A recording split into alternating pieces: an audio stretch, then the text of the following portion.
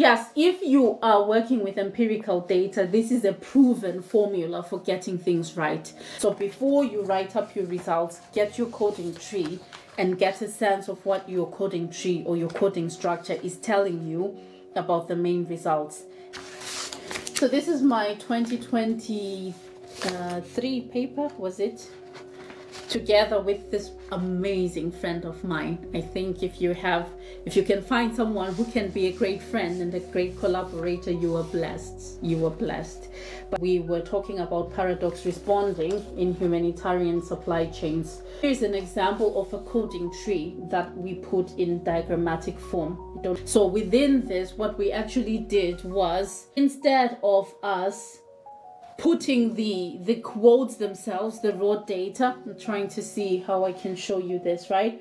So what we did here was present first order codes as descriptions of the things that were in the data. So as an example, with one, we say one-way and two-way means of disseminating information with the temporary supply network and other stakeholders.